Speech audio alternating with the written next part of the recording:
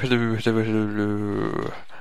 This is the Programster, aka Stuart Page, and I just wanna real quick go over my latest tutorial because it does look a bit complicated and it's actually bloody simple.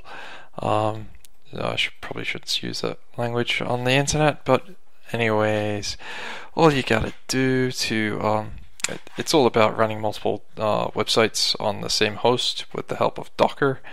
And the advantage is containers, basically.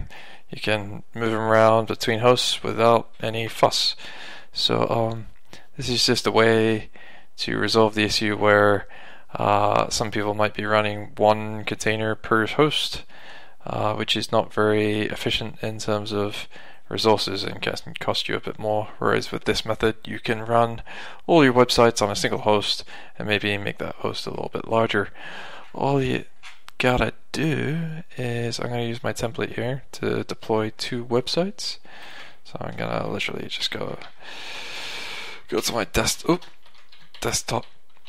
and clone my website template twice. I'm going to call it website 1, and I'm going to do the same again, and I'm going to call it website 2.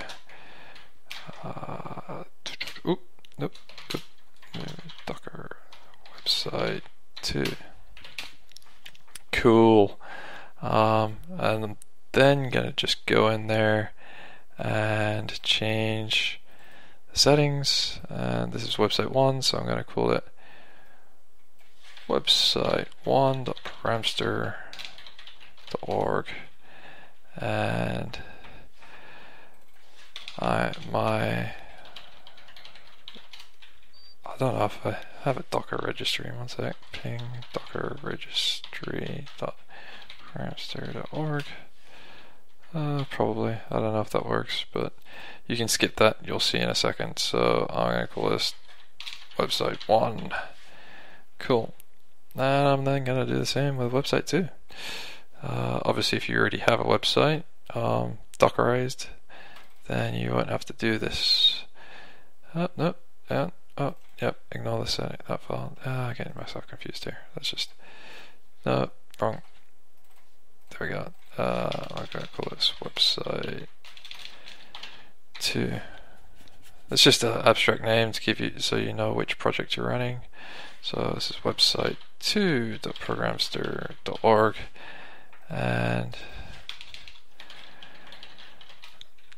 yeah, if you have a private registry, then you can do that. Cool. And I'm going to set website 2 to output when I go to the website. Welcome to website 2. Let's put, let's actually not do anything there. And project index.php.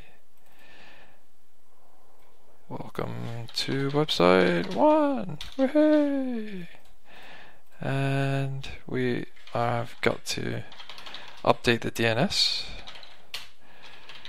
Well, I'm actually just changing my computer to point to the server, which is gonna be my own computer.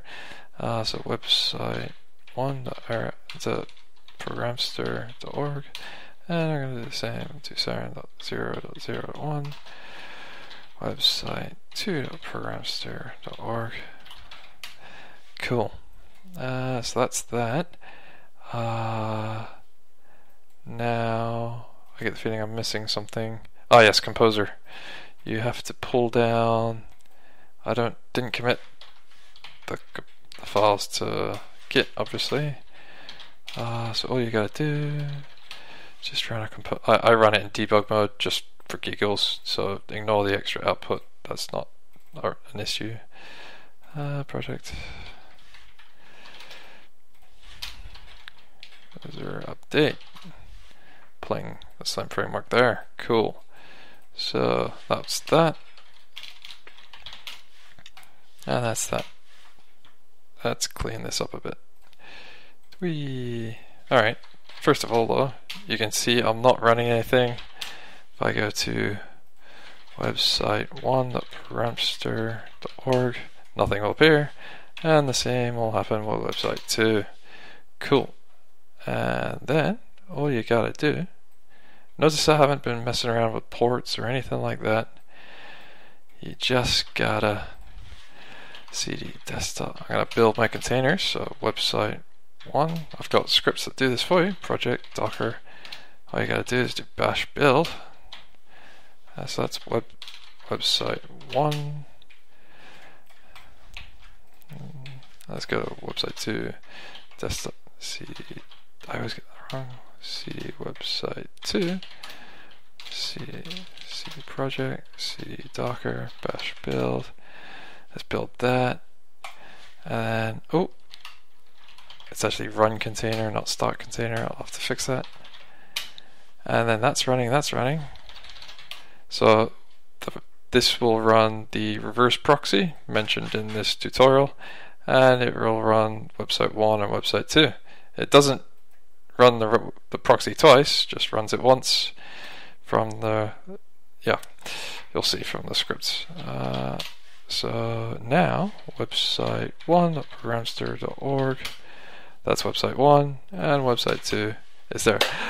I know that was really quick, but hopefully it demonstrates the point where it's really simple to get some PHP websites running on the same host using Docker incredibly quickly. You don't have to mess around with IPs or ports or anything like that. So it's been good talking to you. I hope you enjoyed and found this useful. Goodbye.